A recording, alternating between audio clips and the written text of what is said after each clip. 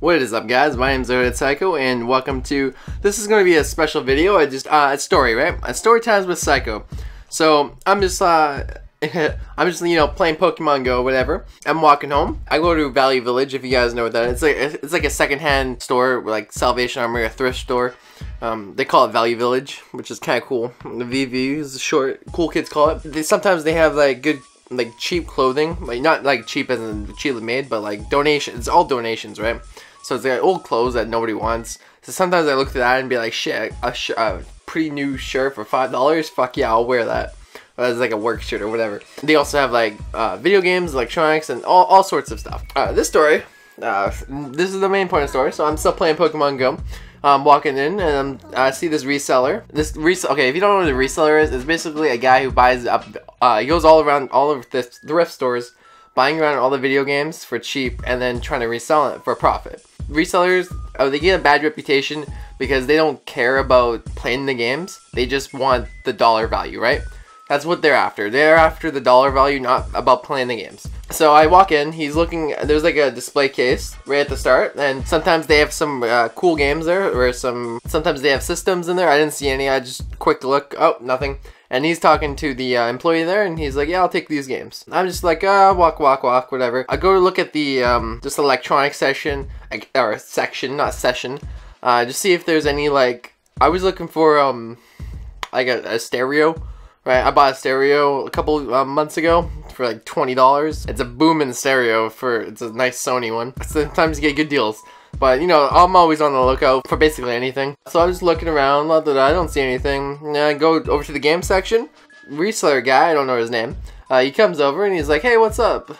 Sorry if I'm in your way. Because he wants, you know, all the games, right? I'm like, no, it's all good. I'm just looking at the games. Before he came, I saw this, this is one of the games he bought. It wasn't even a game. It was a UMD for PSP.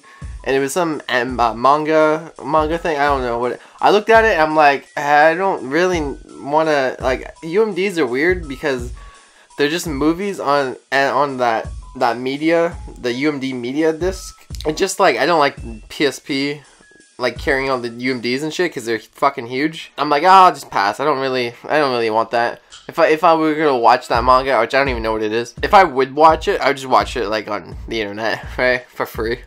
But most of the games there are priced around like $2 for some games. Sometimes they're like $3. The most expensive ones could be like $6.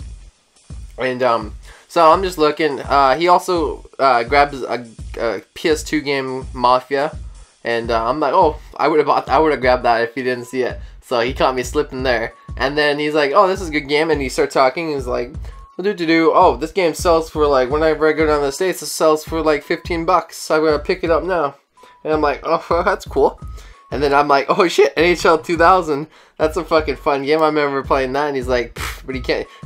He's like, yeah, but he can't make any money on that. That's what he said.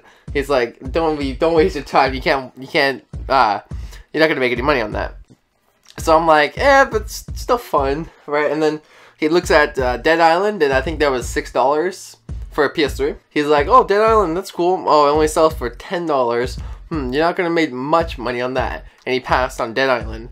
And then that's when he walks away, or we talk a bit more, and he walks away, and I'm still looking at the games. I found Castlevania Symphony of the Night for the PlayStation, a black label game. This game was, I think it was $3.99.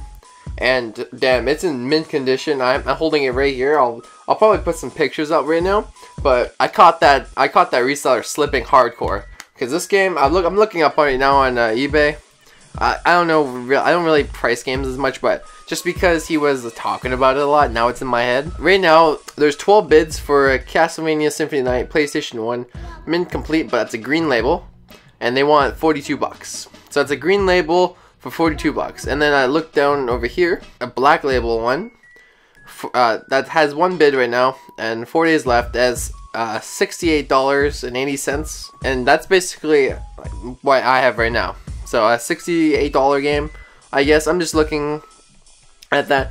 But yeah, as the GameChasers would say, I caught him slipping hard. That's a $60 profit at least. Just because I was playing Pokemon Go and I was like, what to do? You know what I really love? I'm not going to sell this game because I don't have Symphony Night. but I caught the reseller slipping, which is what I love doing. I love, like, you can make money, but you know, I got a good deal too, so I love that. So that's just my little story. I don't know if you guys like retro games, but I sometimes I go in Valley Village and look around. Good kicks. Sometimes I like buying old games and be like, yeah, that's a cool looking game. I'll probably never play it. But yeah, that's a story. Story time with Psycho. What do you guys think? Castlevania. What do you like Castlevania Symphony of the Night? I've never played it, but I've always hear good things about it. And you know what? Just because of the story, I might fucking play this game. It's mind-blowing 32-bit special effects. Konami is at their best. So thanks for watching, guys. I love you. Take it easy. Bye.